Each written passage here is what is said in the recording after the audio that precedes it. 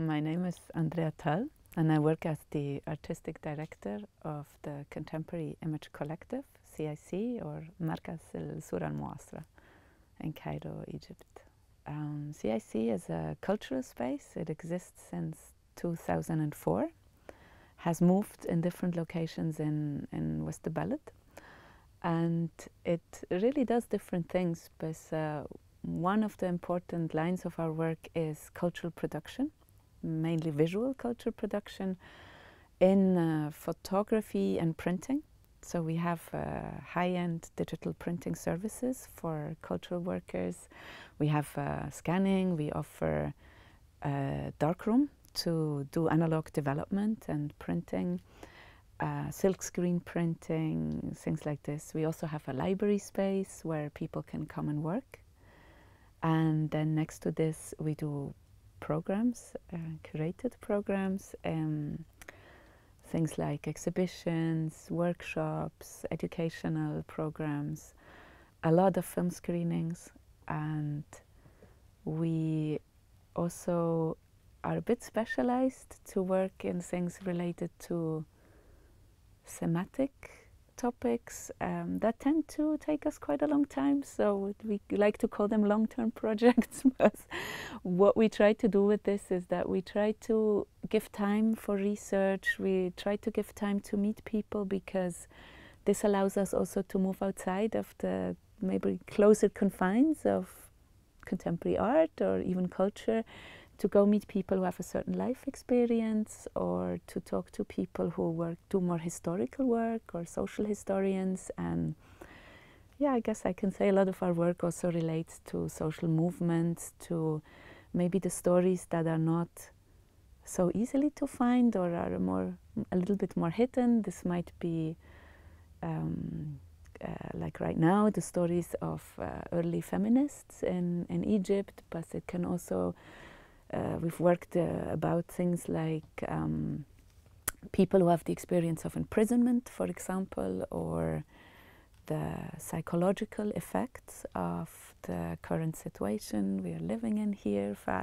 You see, it touches on socially, also maybe political topics, and often it has this element of research or of engaging critically with history. Like another project we do is, for example, relates to or looks at the Egypt and specifically Cairo, the role Cairo played in the 1950s and 1960s for liberation movements on the African continent. And so we're trying to find out more of these stories and who was here at that time. And then we sometimes work with cultural workers to try to relate to this history from now, and to really ask, what might this mean for us today, this history that is now a bit hidden, in our city. Yeah, maybe I go back to before the pandemic, because for us, already in the situation before COVID, to learn that we can work with the NACP was a very important news, but also was a big relief, because at that time we had for years not been able to work with anyone continuously in terms of financial support. And so this already felt like, wow, for once we can start think a bit more long term. It allows us to just plan a little bit more than always in this end of the year. We have to reinvent the world, basically, or at least the place, in terms of planning. So that, and then the pandemic came, and obviously everything I just said was like exponentially bigger. In our situation is that it was a structural and a program grant. So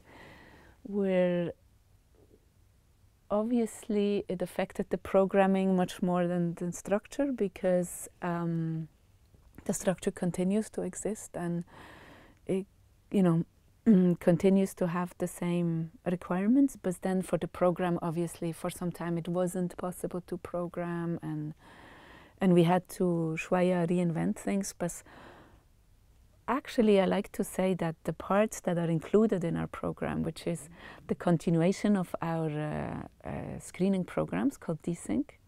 So these we've built them up before, but and we will continue them. But in these 2 years, we really had the possibility to do them whenever we had a chance to. Whereas before this was not possible because we always had to see how we can finance them.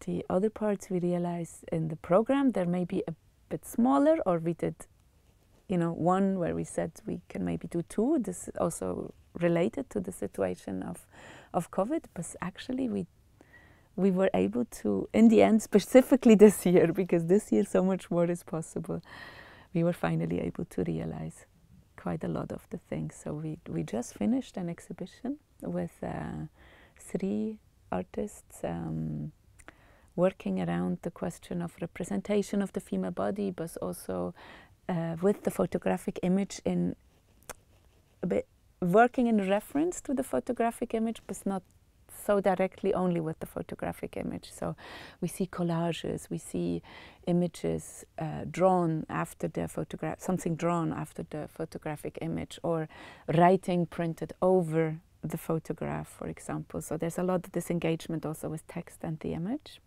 In this period of the last 2 years, also in a way, in the beginning, the pandemic, besides all the insecurities and panics it caused, it also allowed us to take some time to focus more on the internal structure of our organization.